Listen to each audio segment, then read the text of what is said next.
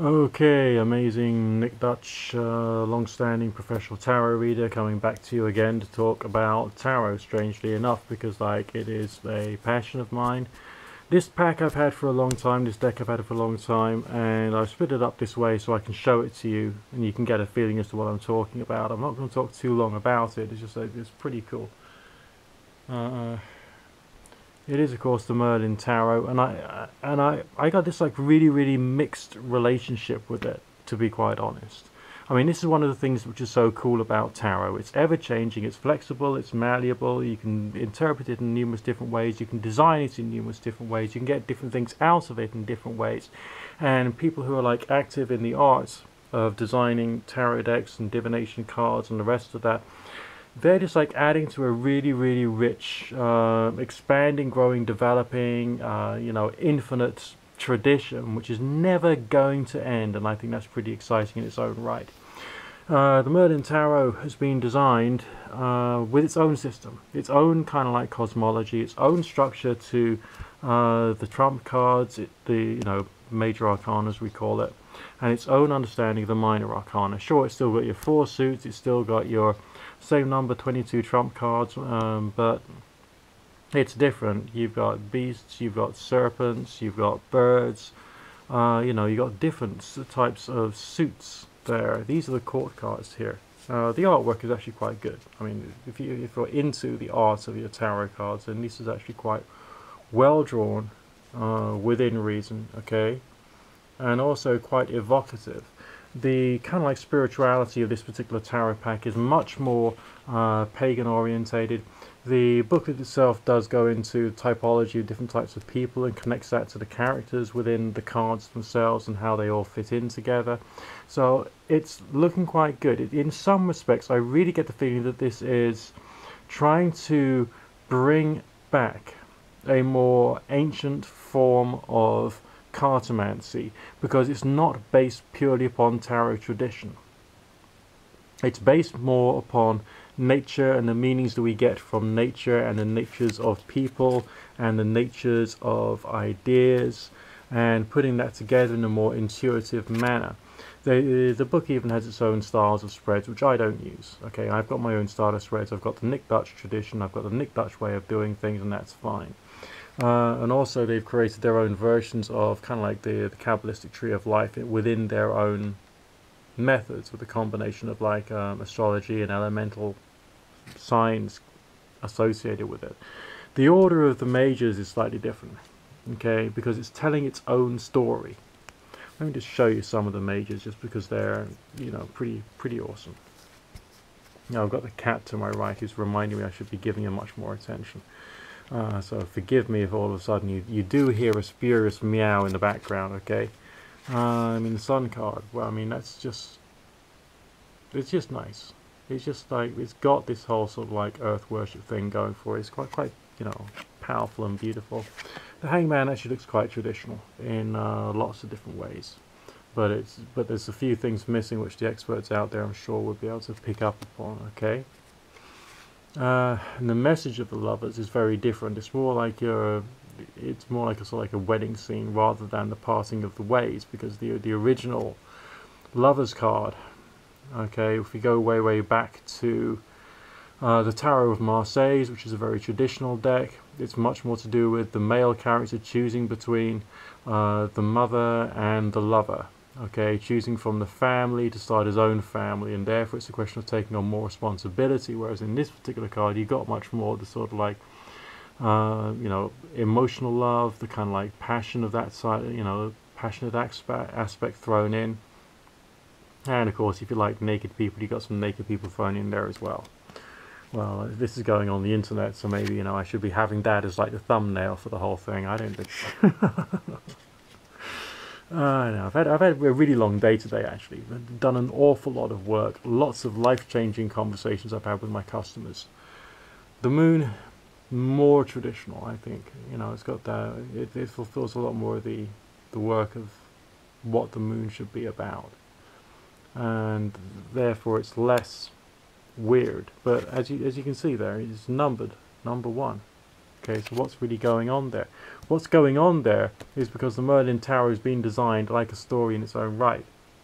Okay, which you engage with both through divination as well as through the study of the symbols, study of the ideas, and connecting it to the story of, you know, of the guy in question. You know, so it's curious, it's beautiful. And I'm pretty sure some people would be using these as far as their own contemplations of their, you know, understandings of personal or spiritual higher powers as well. So it's you know, interesting that it's got the overtly pagan aspects to it, as well as trying to connect much more with tarot. I mean, this one is just very pure in terms of its paganism, and very pure in terms of its understanding of the character of the story. It's just nice. I mean, you got a choice, haven't you? You can do what all of us do, which is just turn on Netflix and just chill at the end of a long day. Or you can settle down and you can, like, you know, read the book and have a look at the cards and just try and take in the story and get your entertainment through the intellectual stimulation or the challenge of what, let's say, a tarot deck is trying to present you with. Okay? And this one is quite challenging. For me, it's challenging, very challenging, because it goes contrary to the conventions, to the original interpretations which I got used to and I became a part of when I started following tarot as like my job, and as the, you know, the way I am and what I do. This is my full-time job, and today has been incredibly busy. You don't know how much hard work I've done today. It's been astounding. And the quantity of like social interactions I've had to read on today, and how complex they were and how involved they were, and there was like some very serious, difficult situations that people had got themselves into, and there was me there helping to get them out of them, and to try and provide these people with like the clear and true appropriate path for their life that would bring them success and achievement in their relationship life and in their career life and in all the things that really, really matter. The burden of responsibility on me was big, but you know, I did it. I did it well. Okay, so the pip cards in this deck, the aces themselves, very much in keeping with trying to keep the suits in accordance with the tradition of the deck, as you can see. All right, got your beast and your fish there. So it's cool, but the main pip cards, not the court pip cards or the aces, they just got like words at the bottom on this one particular deck for what the meaning of each one is supposed to be. Okay, which I guess could help you in learning, but again, it's different to the way in which I came to understand. I mean, having the two of discs is often seen as a change card anyway. Okay, so there are some similar ones. I mean, that's like an earth card would connect with discs. So some of them are the same, but some of them are different.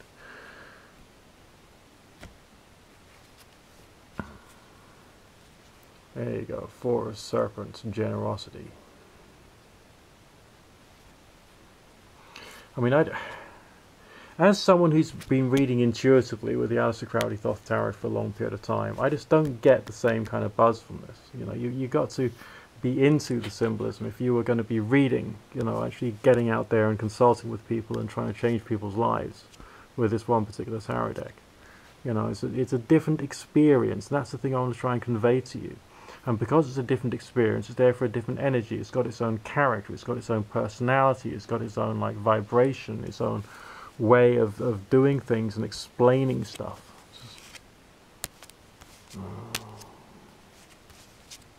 You know, it's just like, but it's good. It's just good. And you can't. I don't think it's possible to get totally bored of all this stuff, because it's never going to stand still. This is, you know, this whole culture of cards and card reading and all that kind of stuff, it's just never going to stand still, ever. Ever.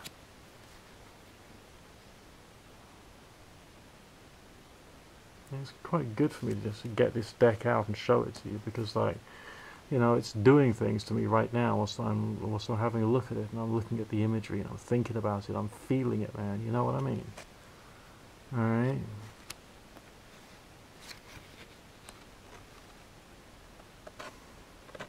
I mean, I like the Wheel of Fortune there. Again, you know, they've thrown in some cheeky allusions to tradition, but they've also kept it true to their own mythology, and I think it just maybe what I should be doing is like going back to what people normally do, and you know, way back when they're setting up on YouTube and saying, "Hey man, I'm a tarot reader," and they're just like going through each and every single card and each and every single runestone one at a time. I could do that, you know, but I think that would just bore you rigid. I don't think you actually want to have that stuff. One thing you people have got to understand, okay, and one thing I've got to come to terms with myself is I'm not a full-time professional content creator. Okay, I'm just not. I'm a full-time professional tarot reader. That's what I do. So I mean, like, it would be lovely to just like, you know, do all the stuff with like After Effects and by Adobe and all that kind of cool stuff. But that's just like not my job. I'm not in a position right now whereby I have to earn advertising revenue from YouTube videos. Okay? I could do Patreon. I don't know if that's going to be too much hassle or not. I don't see the point at the moment. I'm working. I'm working hard. And I'm doing my damn job. And my damn job is what gives me pleasure and what gives me excitement. Yeah, I mean, I don't really think that the shaggy sheepdog in the background is necessarily totally traditional. I mean, it's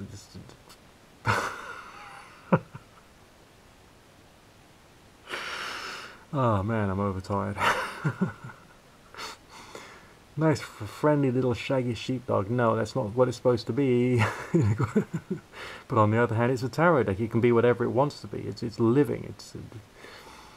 It's designed to be living. It's designed to be breathing. It's designed to have its own thing, and to tell its own story, and to carry its own thing. And you know, there's no such thing as tradition, really. I mean, there is, and there isn't simultaneously, because you can't take too many spiritual traditions too seriously. You just can't do that. You know, you got to look at this stuff with, you know, your tongue in your cheek, and realize that the fact that there are challenges to tradition is a good thing. Okay, you know, challenges to tradition keeps us on our toes. It keeps us alive. It keeps us, you know, enjoying the wonders of like why it is we think what we think. Because a lot of the time we think what we think because like we were told something, and hey presto, it seemed to make sense at the time. But just because it made sense at the time, it doesn't mean to say that that's necessarily the truth or the reality. And there's no such thing as the actual truth, the actual technique. You know, there's no such thing as it. Okay. People only say that because they're trying to control you. They try to like make out that they are the most important people, and you got to listen to them. You got to do as you're told. And I think that's just not conductive. We should be individuals who can look after ourselves and learn how to think things through for ourselves. There's no actual tradition of tarot. I've got the Nick Dutch way. The Nick Dutch way works. Is what it has worked for me. You know, it's worked for me because I'm out there and I'm talking with people and I'm solving people's life problems. I really am. You know, serious stuff. You know, some of the things I've heard, some of the things I've really heard down the phone line today. OMG. Okay, we're, you know, just like the burden of people's life. You know, the things that people have to go through. You know, I mean, anyway, I'll leave it there, and you'll have another tarot video coming up, or maybe I'll start looking at the runes. Keep yourself cool. I know I've been a bit rambly today, but I am tired and I have been working my arse off, so relax. Speak to you again soon. There may be some links down below if you want to engage with me and have a reading with me, so speak to you soon.